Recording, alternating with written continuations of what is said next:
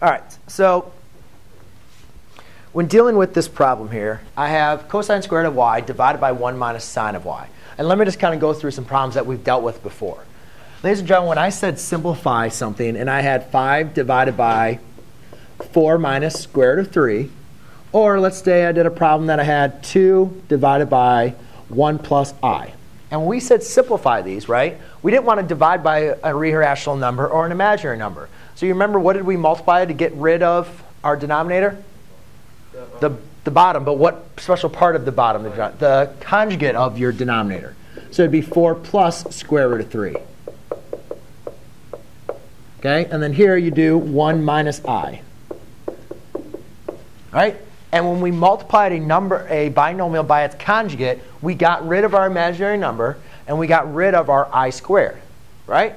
Now, I don't know if I want to get rid of my sign, but I want to see if I can rewrite this without having a rational expression.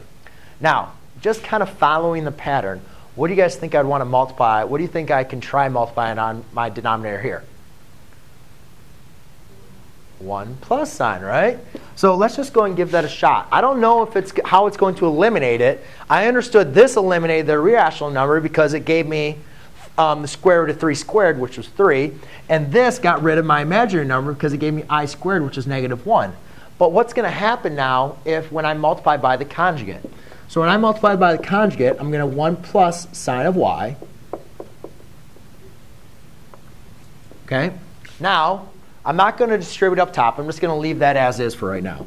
So I get cosine squared of y times 1 plus sine of y.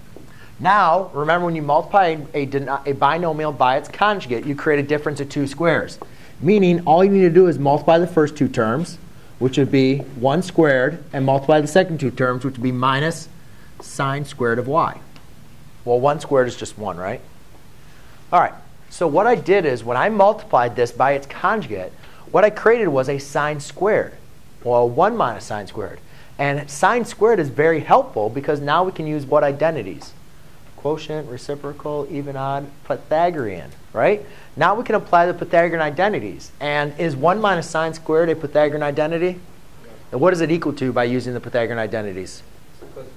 Cosine squared. So I have cosine squared of y times 1 plus sine of y divided by cosine squared of y. Hey, guess what?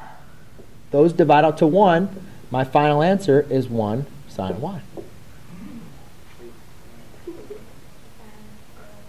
Okay? So if you got that right, give yourself an M.